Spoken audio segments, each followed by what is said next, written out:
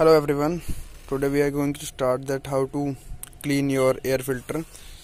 आपका air filter इसके यहाँ पीछे होता है, तो आपको वो क्लीन कैसे करना है। कई बार क्या होता है, आपकी गाड़ी में काफ़ी सारी डस्ट चली जाती है, चौक हो जाती है एयर फिल्टर में, जिसके वजह से साउंड बढ़ जाती है और एयर क्वालिटी में भी फ़र्क पड़ जाता है। तो आपको ये बेसिकली कैसे चेंज करना है ये मैं आपको इस वीडियो में बताऊँगा।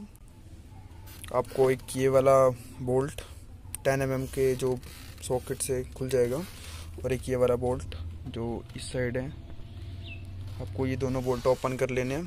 ये दो क्लिप्स हैं, इन दोनों क्लिप्स को हटाओगे, मैं आपको 1 मिनट करके दिखाता हूँ। तो जैसे आप देखेंगे मैं इसको रिमूव कर चुका हूँ दोनों को, और इन दोनों लॉक्स को कुछ इस टाइप से खोल चुका हूँ। तो आपको इधर से थोड़ा सा ऊपर खींचना है, इस टाइप से थोड़ा खींचना है, और इसको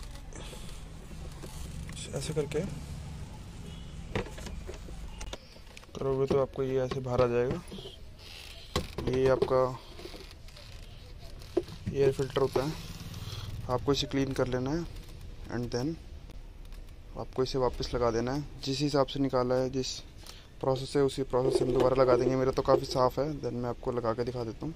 तो जैसे मैंने एयर फिल्टर क्लीन करके ये लगा के इसको थोड़ा प्रेस करके यहाँ पे लॉक लगा देंगे, यहाँ पे क्लिप लगा देंगे, और यहाँ पे नीचे की साइड एक ये जो होती है इसकी, इसमें जो कैबिन फिल्टर में एक पिन टाइप होती है, उसको नीचे ये सील होती है, इसके अंदर ऐसे पुश करके लगा देना है। सेम आपकी इस साइड होती है, ये कुछ इसमें भी दिख नहीं रही है, ये कुछ अगर आप देख पा रहे हो तो ये है, इसको इस साइड से लगा देंगे। देन आपको ये वाले दो बोल्ट जो थे उनको लगा देना है।